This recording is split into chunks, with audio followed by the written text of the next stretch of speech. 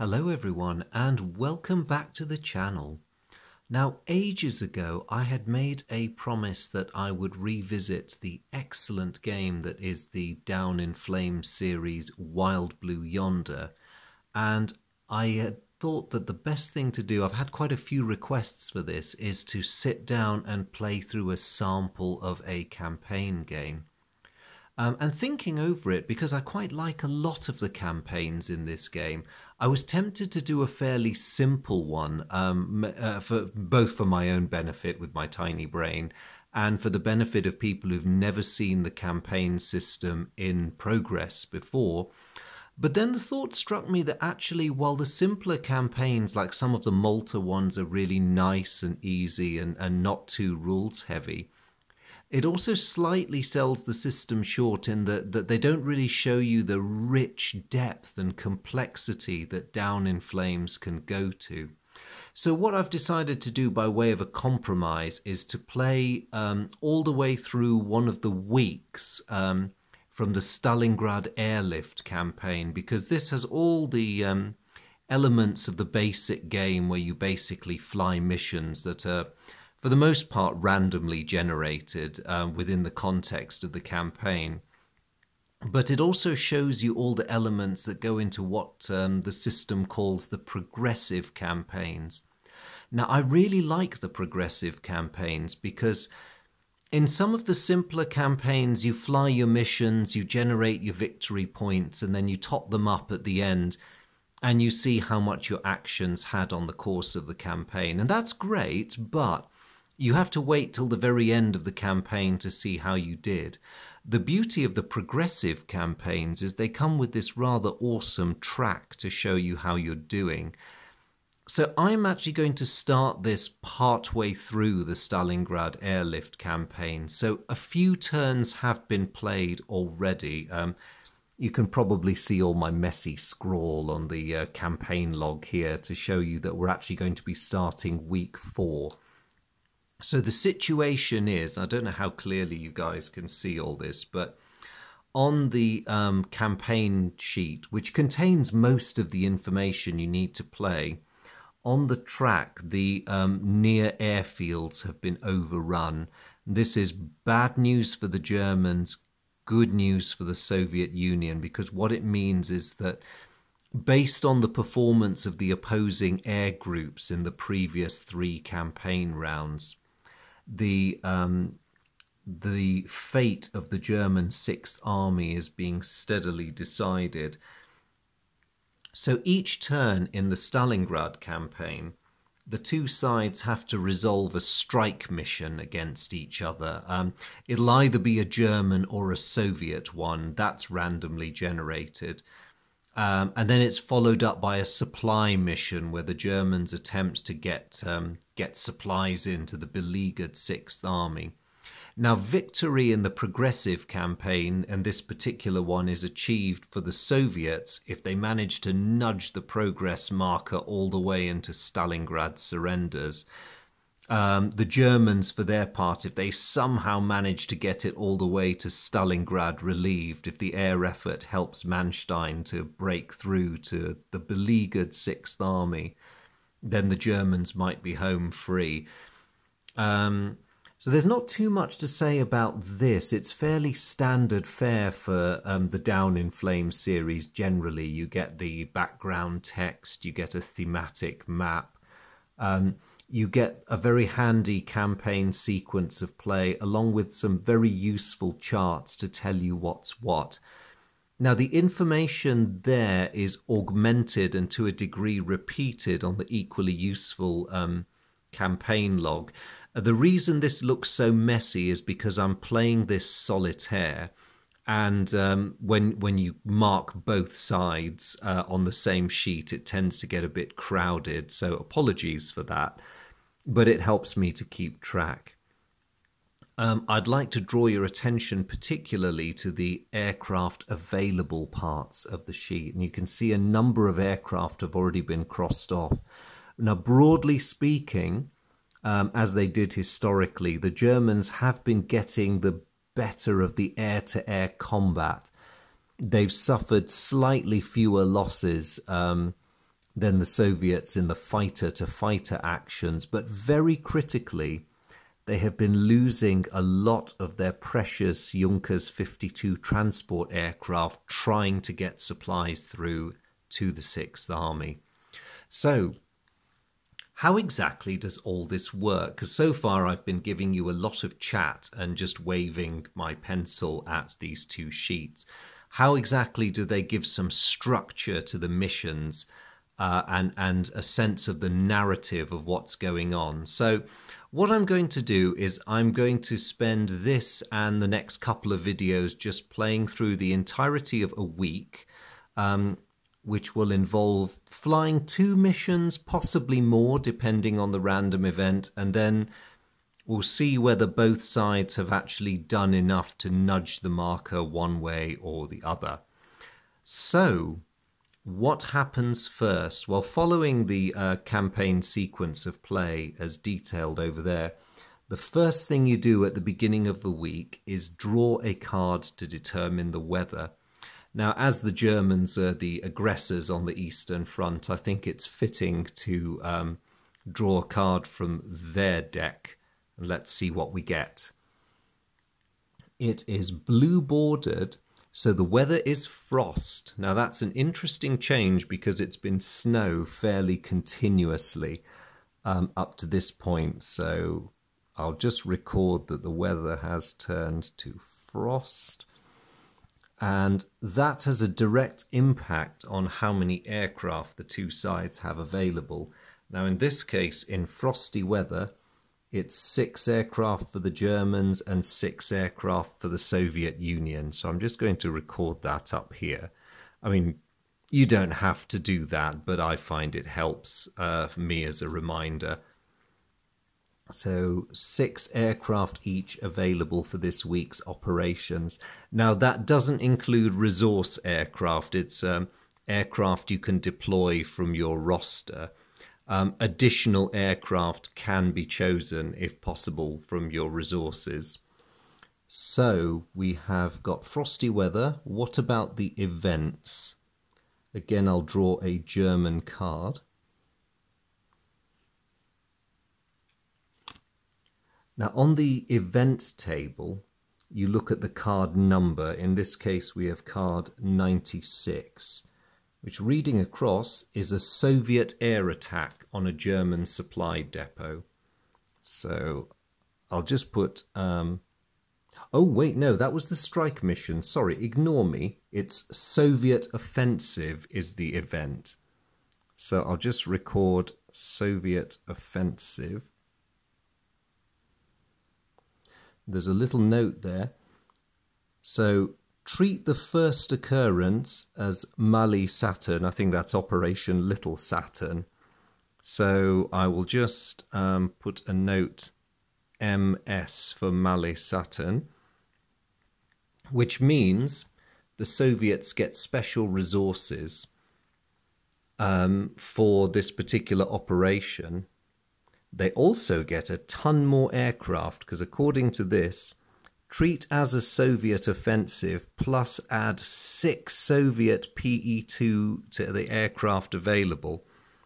And you can see a shaded row of boxes here on the Soviet PE-2 available list, and there's 6 of them there. So I'm going to tick those off to indicate that these aircraft have now been released for Soviet operations. It's bad news for the Germans because now the Soviets have a heavy bomber capability added.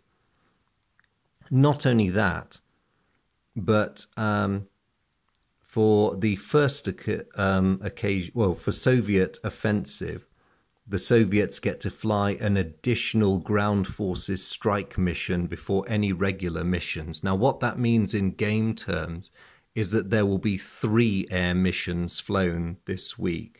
The special Soviet offensive one, whichever ground attack mission we draw for the regular ground attack mission, and finally the German supply mission.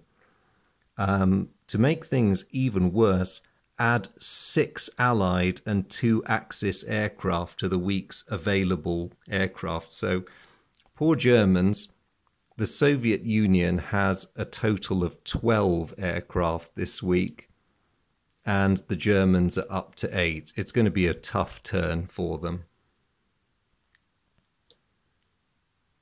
So I'm just going to record that in week 4, which is where we are, there's going to be a Soviet ground attack mission. And I'm just also going to determine what the specific mission is for the strike mission. Again, I'll rely on a German card. And it's number 74, which reading across is a Soviet attack on ground forces. So it is going to be a really rough day for the German army. Rough week, I should say. Let's record that that's ground forces. So much for the admin. Now let's have a look at what the Soviets have available. When you get an offensive bonus in the events, that is the first mission you play. And the Soviets have a very generous allowance of 12 aircraft. So over the course of 3 missions, I'm going to give in to the temptation to split it up into 4 aircraft per mission. So administrative neatness more than anything else, I think. So what should I send on this mission? The Soviets have suffered losses to both their frontline strength of Yak-1s and LA-5s.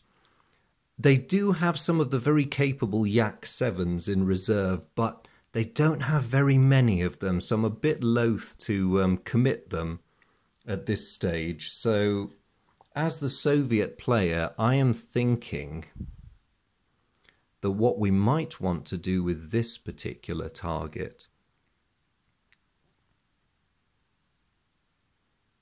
is maybe use some of the IL-2 ground attack bombers escorted by a leader and wingman of LA-5. So I'm just going to record that. Apologies for my teeny tiny handwriting. So leader wingman LA-5 with a leader and wingman of IL-2s. Seems a fairly balanced attack force to me. Now, what about the Germans? They've got to think a bit hard about this. So they have got to allocate enough aircraft for their resupply missions. That's the priority.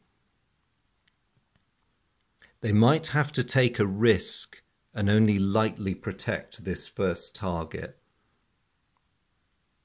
So what they'll do is they will just allocate a leader and wingman of the very hard-worked but very capable Bf-109 G2s.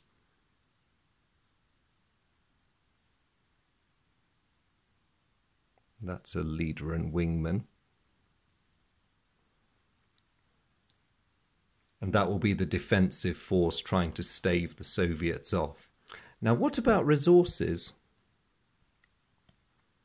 Because Operation Little Saturn gives the Soviets some excellent additions to their arsenal, which they can put to good use, but only this week. So they best use them. And they've got 2 choices. They've got additional LA-5As with the ace pilot Zaitsev, or they have ground attack rockets. Both of those are quite tempting, really. I think, in theory, both the Germans and Soviets would be choosing their resources in secret. So anticipating, perhaps incorrectly, that the Germans are going to throw in a heavy defensive force, the Soviets are going to choose resource 10, which is the addition of Zaitsev and a pair of LA-5, so even more aircraft. The Germans, for their part, they have a bit of a tough choice. They too have additional aircraft available during Operation Little Saturn, but the problem they have is that these aircraft come equipped with bombs. Optionally, they don't have to carry them. But it's a bit of a shame that the Germans have unfortunately found themselves on the defensive in both these attack missions. But any port in a storm, they're going to very gratefully accept the addition of 2 more Bf-109s, even if they're the slightly older E model. And so they will make their selections. So there we go. We are ready, in theory, to fly that first ground attack mission. Now, what I think I might do is just go through and fill in the rest of the sheet so that you don't have to necessarily watch me do this prior to every mission, but then... Actually, no. Strictly speaking, although it makes more administrative sense to do it all now, strictly speaking, you're supposed to make your selections ahead of each mission. So I've made my choices for the first mission. So the very next thing to do will be to set up my aircraft and see whether we have any ace pilots. So on the Soviet side, I have a total of 4 LA-5s and a pair of IL-2s. So let me just find those.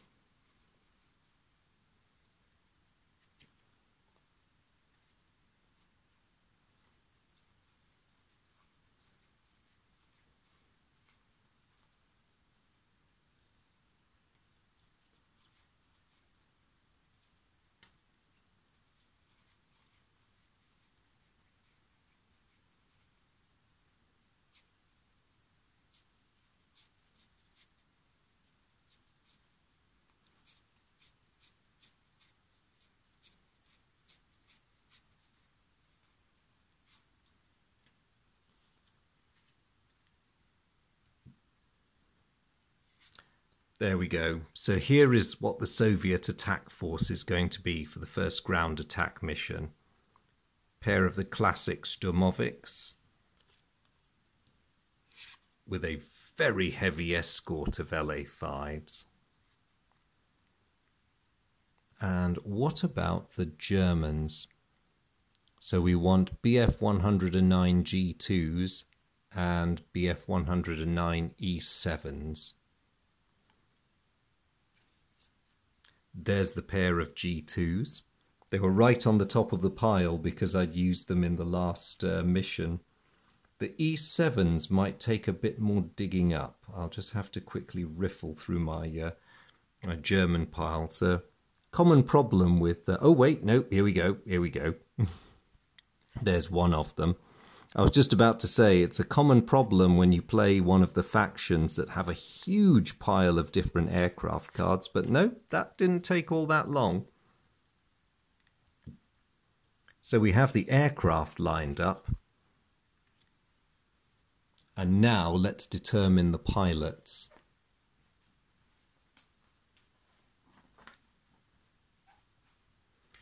So I have here the aircrew selection tables. Now these cover the pretty much every campaign that's included in the Wild Blue Yonder box, but I specifically want the Stalingrad Airlift. So if I do the Soviets first, we have 4 fighters and 2 bombers. So I'll draw for the 4 fighters first.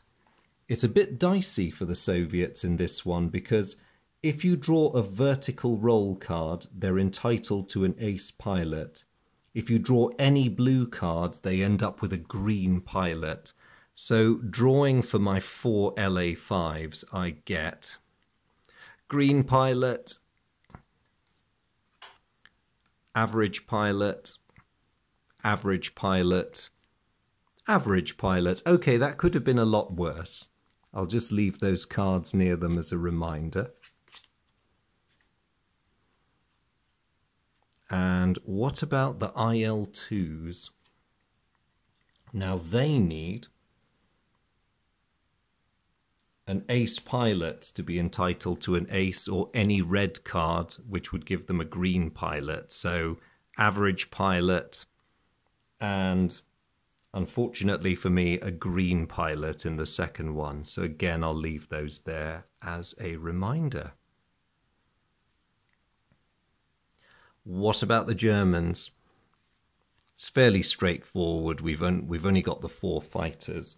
So in the case of the Germans, if you draw an in my sights 2 bursts, they will get an ace pilot randomly chosen from the list.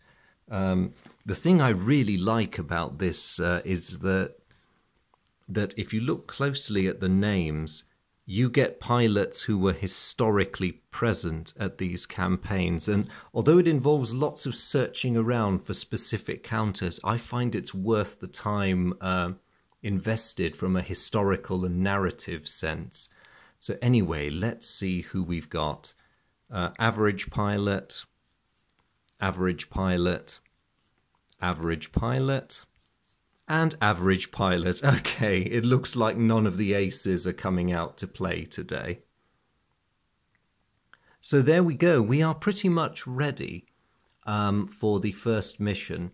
Now, I'm not going to make you all sit there while I laboriously set up all the planes. So I'm going to stop this first video here. And when I resume it, we will have all the aircraft set up and ready to go.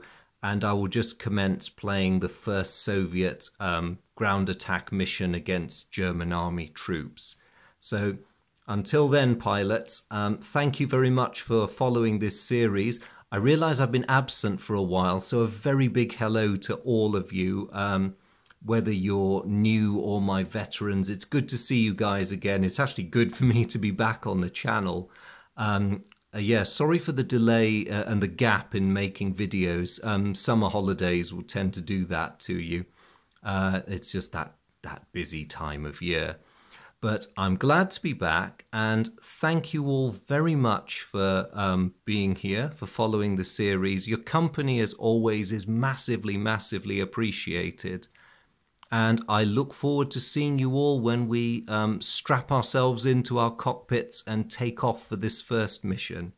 Until then, thank you very much for tuning in, and see you soon. Bye.